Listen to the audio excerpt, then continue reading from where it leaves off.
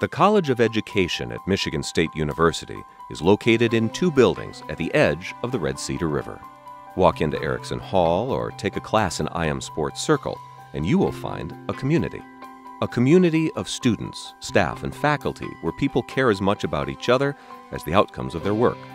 Where, despite differences in discipline or background, there is a shared sense of service to improve teaching and learning, to help people reach their potential, to conduct research that matters to society.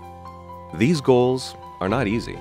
It takes commitment to study and work in the College of Education. Our students and partners know that joining the community means being ready to achieve high standards, not only for their own success, but for the good of the entire school district, university, or profession in which they serve.